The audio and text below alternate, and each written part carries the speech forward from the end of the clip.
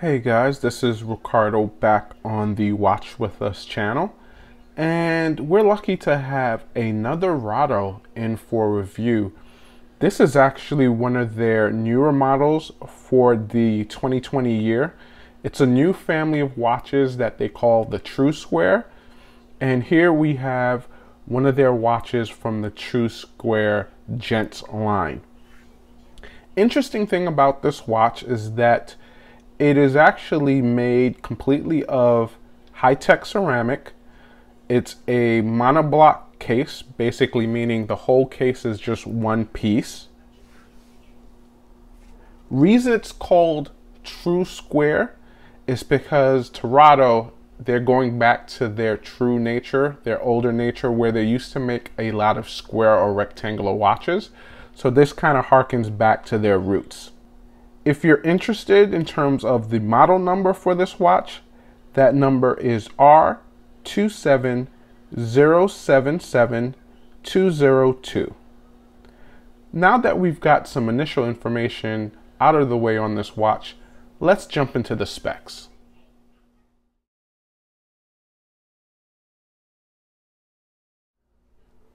Now, the watch comes in at 38 millimeters measured from left to right.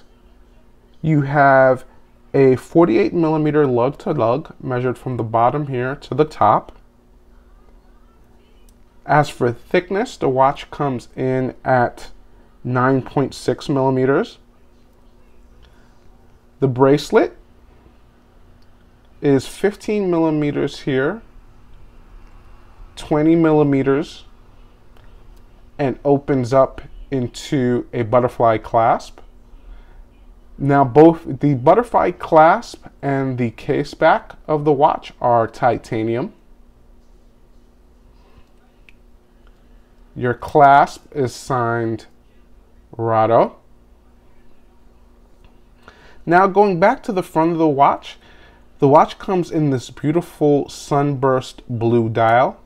You have your date at 3 o'clock, Rado at 12, automatic at 6.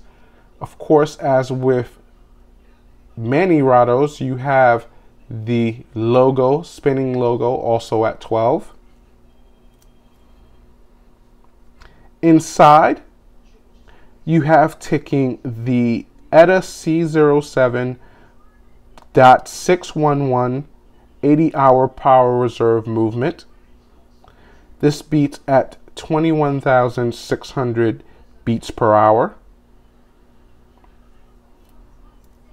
Now, the watch does come with lume.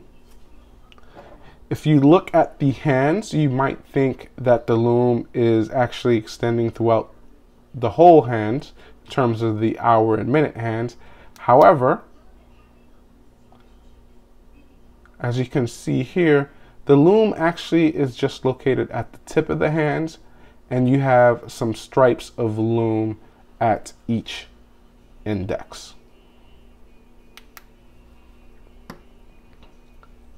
Crown is not screw down. However, it is signed with that anchor logo that we are so used to with Rado.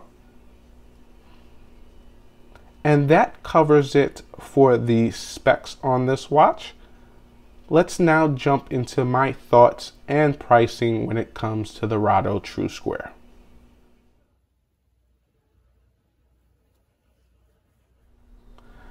Now, I've had the watch for about 2 to 3 weeks, and I have to say, overall, I've truly enjoyed wearing the watch. It has this nice light feel to it. I know a lot of people, they think light and they think that just means the quality is not there. But when you're dealing with a watch that's made completely of ceramic and with some parts being made in titanium, one has to expect that the watch isn't going to feel heavy on the wrist. It's a nice feeling because if you're buying this watch, one of the main reasons you're buying the watch is because of the material. And that material just really looks great on the wrist. It has this nice brightness to it without being blingy or overly polished. That darker material that they use in terms of the ceramic, it really helps downplay the watch on the wrist, so that that watch doesn't seem like it's just really just, it's a sun basically that you're wearing on your wrist. So it's a nice thing to have with this watch. Another thing I really enjoyed with the watch has to be the dial. The dial has this beautiful blue color to it, where in many instances you get this dark blue to it, but then as you move the watch around in the light, that sunburst pattern really comes out and you see this nice lighter blue in terms of the dial. Now, in terms of downsides, I have to say one of the things I didn't enjoy about the watch, and it comes back to the material, is it's definitely a fingerprint magnet in terms of the material. So I definitely would caution anyone buying this watch, if just think about that before you make a purchase. If you're okay with it and you really want to enjoy the material, by all means go ahead, purchase the watch, but just giving you a heads up. Another thing I have to say was kind of a downside has to be sizing the watch. Now, this isn't sizing in terms of there aren't enough smaller links for you to be able to get the fit that you're looking for. It's more in terms of being cautious when dealing with the material, which is the ceramic. So I know a lot of us, we use kind of that screw pin remover. Actually, that reminds me, just to let you guys know, on the bracelet this comes in pins and collars. But going back to, we like to use that kind of screw pin remover, but I know there are a couple of us that actually hammer out pins.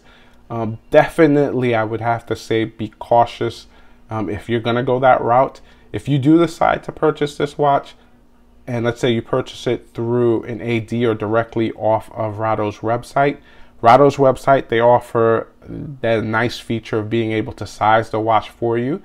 Definitely take advantage of that.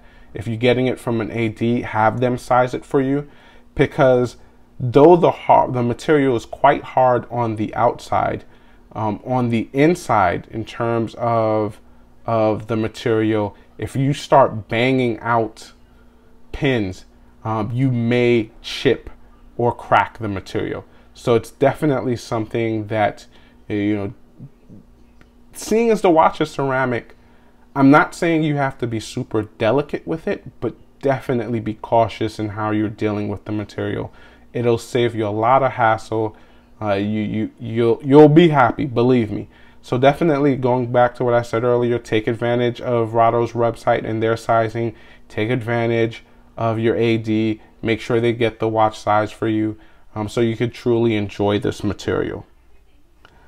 Now, going to my overall impressions on the watch, I have to say I quite enjoyed the watch. It's an interesting in a good way feel when you wear this watch. I'm gonna pop this on my wrist so you guys kind of see what I'm talking about. Reminder to anybody watching, my wrist size is 7.5 inches, just so you guys know. At 38 millimeters, some may think that the watch would wear small on my wrist. However, because it's a square case, it actually wears quite well. It's just an interesting and just, I have to say, kind of cool feeling wearing this watch. Just the full ceramic case, just how different it looks depending on the lighting, without ever coming off as looking really blingy or really super polished. It's just a great treatment that they did with the watch. And I'm going to toss a couple pictures in here so you guys kind of see what I'm saying in terms of what was done to create this material and create these types of watches. The overall experience is just really cool on the wrist. It's definitely one of those watches that I think would play in a bunch of different environments, business, casual. I think this watch would just play well. Now getting into pricing. If you are interested in picking up a Rado True Square, especially this gents version, pricing comes in at $2,150.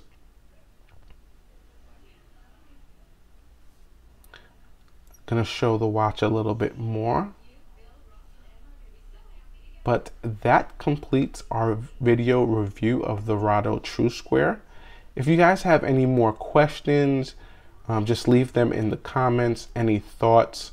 If anyone actually owns one, what do you think about the watch? Definitely drop them in the comments.